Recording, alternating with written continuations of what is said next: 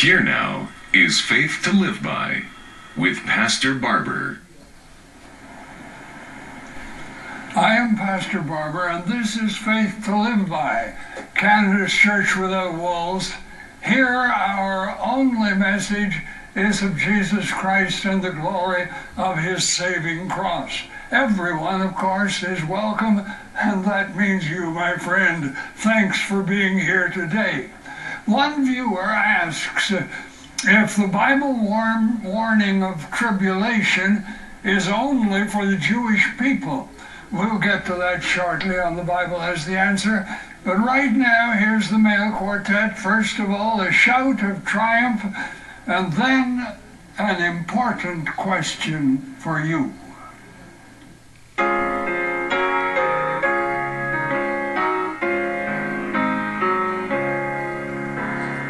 Jesus shall reign where'er the sun does his successive journeys run. His kingdom spread from shore to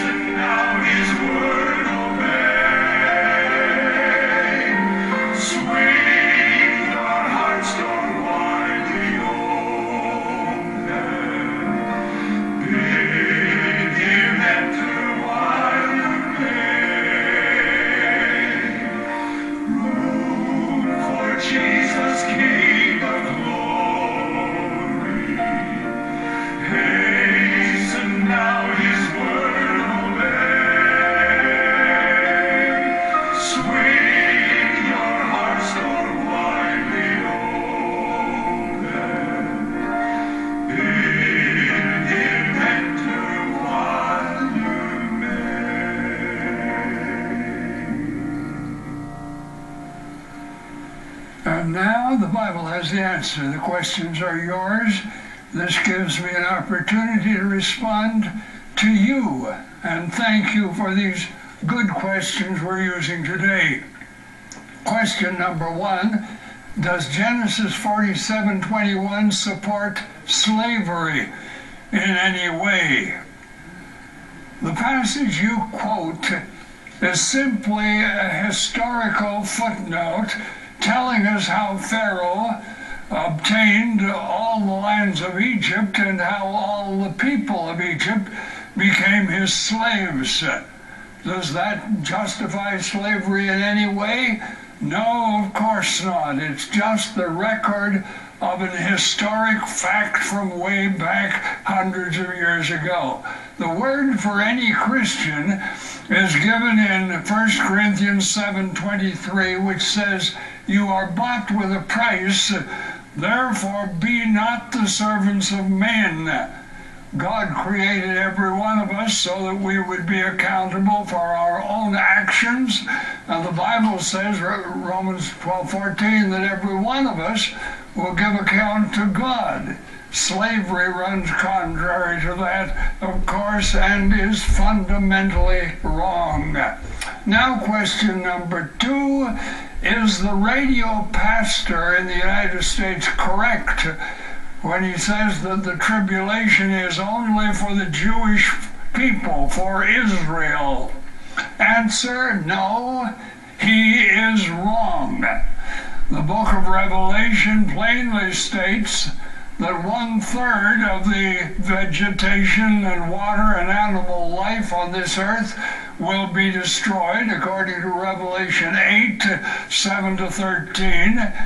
And then we read that Revelation 9 verse 18 says that 1/3 of mankind will die during that awful period of tribulation. And we read that all that are on the earth, in the earth, apart from saved people, of course, will worship the Antichrist. No, the tribulation of Matthew 24:24 and described in the central chapters of the book of Revelation, that tribulation has to do with all that dwell upon the earth. And I'm quoting now from the Word of God. Let's get to question number 3 now.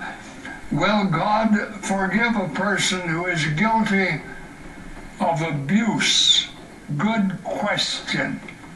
Answer, God will forgive every sin, according to Matthew chapter 12.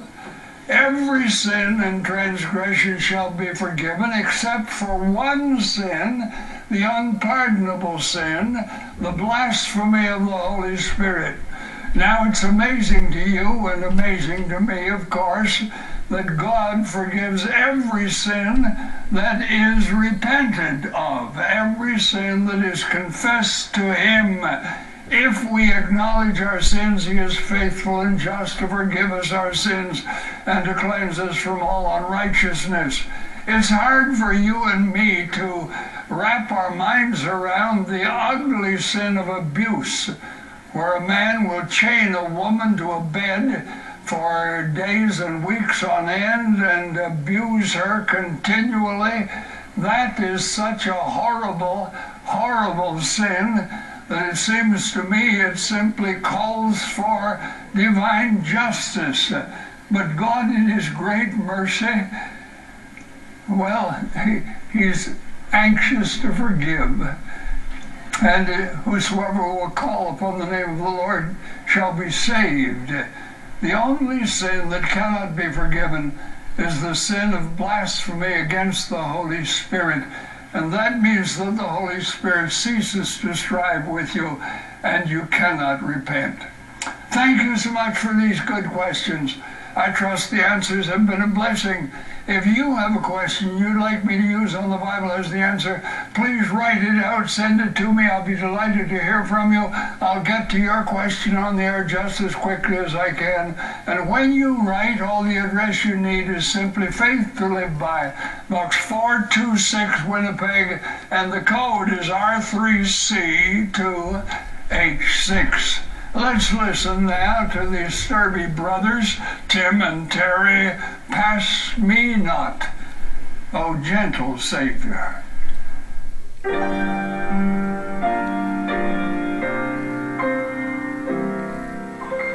Pass me not, O gentle Savior. Hear my humble cry.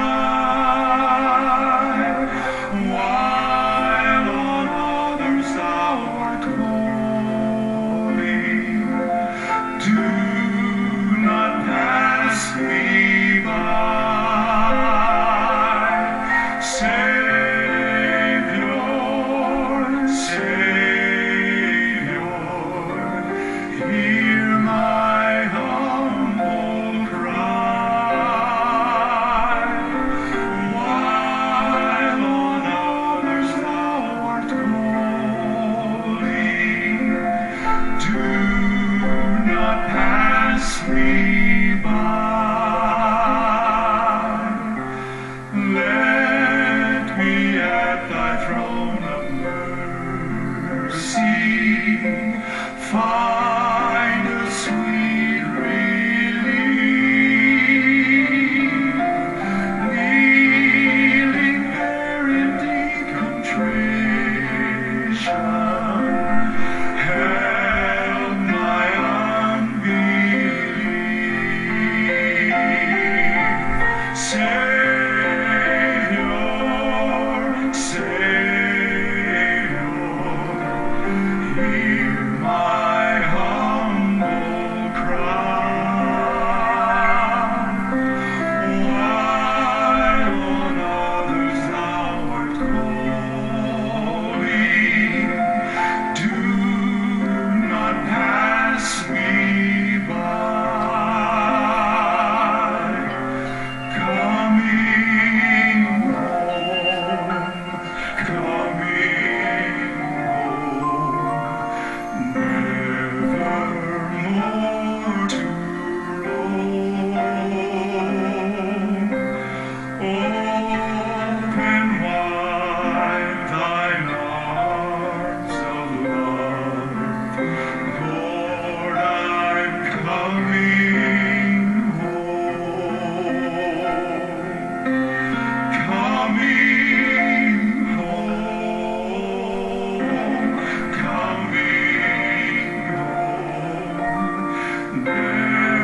nevermore to roam. Open wide thine arms of love, Lord, I'm coming home.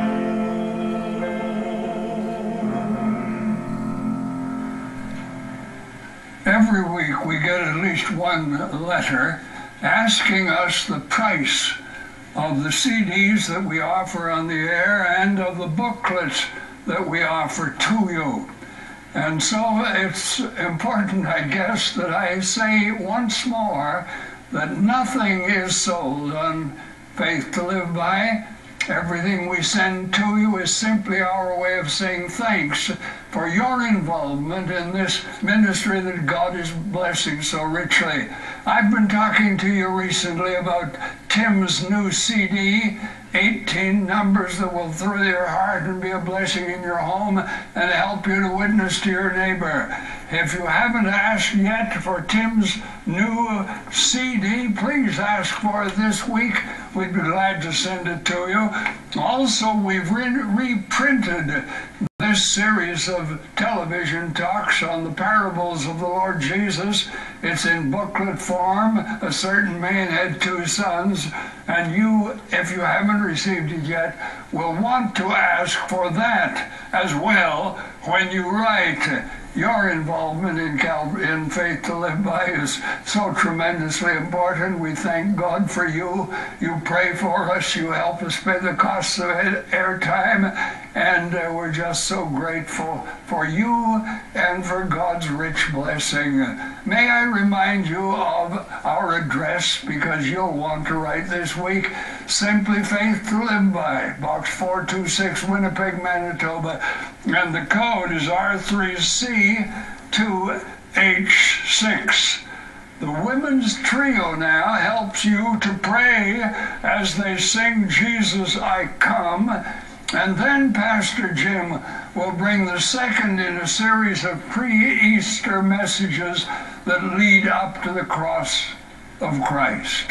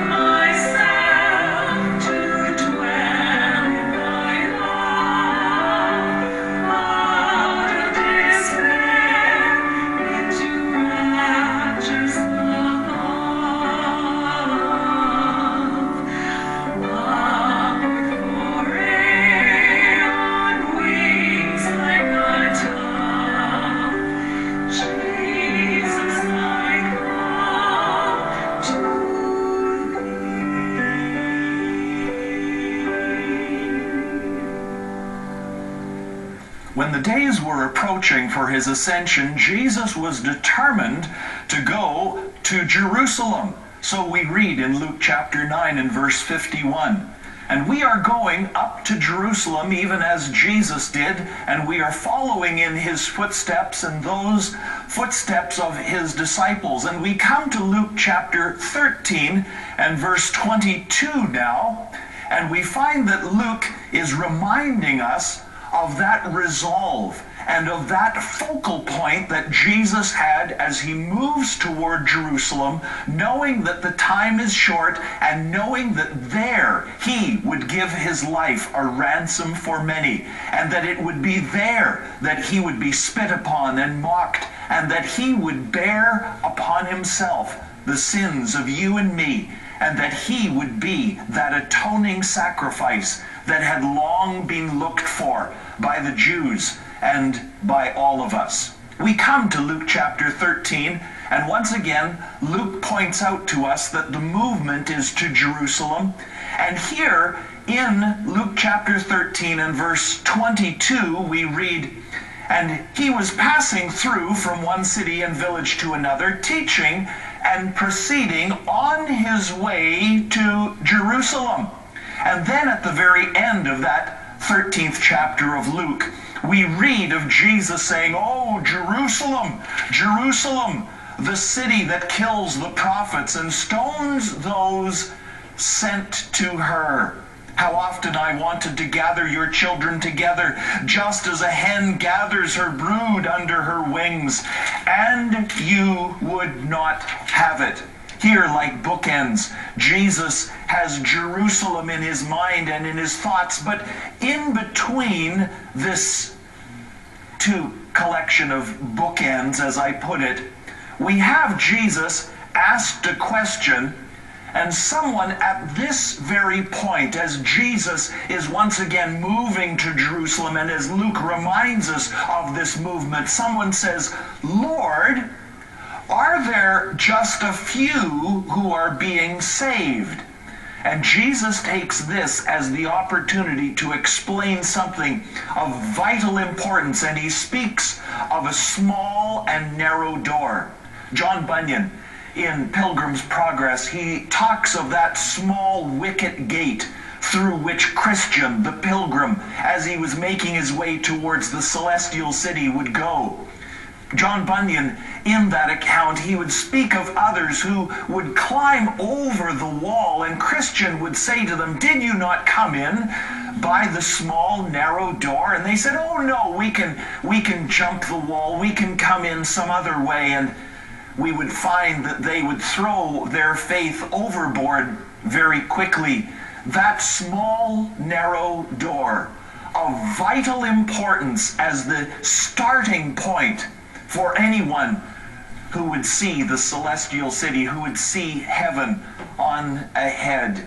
Jesus is described by the Apostle John in John's Gospel, "I am the door.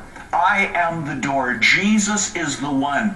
Now, when we talk about a narrow door or a narrow passage, many times I have helped someone move into an apartment or something of that kind, and sometimes the doors are small or the passageway is narrow, and sometimes certain furniture does not go in through that door or through a hallway, and it needs to be set aside. Well, here is a vitally important principle for us in a spiritual manner, as Jesus talks about not a wide door or a wide highway, but he talks about that narrow door. He's pointing out that there are some things that do not fit. There are some things that need to be set aside as we press on our way towards heaven, that there is this need. Jesus says, "Strive to enter through the narrow door, for I tell you, some will seek to enter and will not be able. Many, in fact, will seek to enter and not be able." He talks about the head of the house who gets up and shuts the door, and others on the outside, they start beckoning and calling. They say, "Open up to us the door." And from inside, the head of the house says, "I do not know where you are from." And they will give their explanations, their rationale for why the door should be open to them. "We ate and drank in your presence, and you taught in our streets." And verse 27, "I tell you, I do not know where you are from. Depart from me, all you evildoers." And he talks about weeping and gnashing of teeth. Jesus knew that the time was short and that he needed to be very direct with these people. And here he was speaking to Jews. He was speaking to those who considered themselves on the inside of God's blessing and of God's grace. Jesus speaks very directly, and here he would speak very directly to us as well, and he would say, oh, look for that small, narrow door. Look for the way of the cross. Look for that way that I am for you. Jesus would say there would be some coming from the east and the west, the north and the south. They will recline in the kingdom of God. Some who are last will be first, and some who are first will be last. Oh, dear friend, I would point you to that narrow, that small door. I would point you to Jesus Christ himself. Now, Jesus, perhaps you might say, oh, he is often described as so loving and kind, but here there are stern words. Here in these stern words, these words that might smack you in the face, that might strike you, and that you might think of as a rebuff. Here in these words of love. You see, sometimes when a stern word is spoken, when there is, it would seem to be a rebuff or a rebuke or even an insult. That is something that needs to be said. And here Jesus is coming and he is speaking these words to people. They are asking, how is it that we might be saved? And Jesus, he comes and he doesn't speak light and nice words. Oh, be nice to your neighbor and go to church and do this or do that. Give to charity. He comes to the very heart of the problem. For this is why Jesus came into this world, to address the real problem, not an imaginary problem, but to address the real problem. And he comes to give his life, to give his very blood a ransom. And so he speaks directly. Would you hear these words? And would you receive them? And would you act upon them? Oh, dear friend, come to the cross, come to the Savior, come to that small, narrow door, and come and confess your sin and call upon his name and know in him life everlasting and eternal.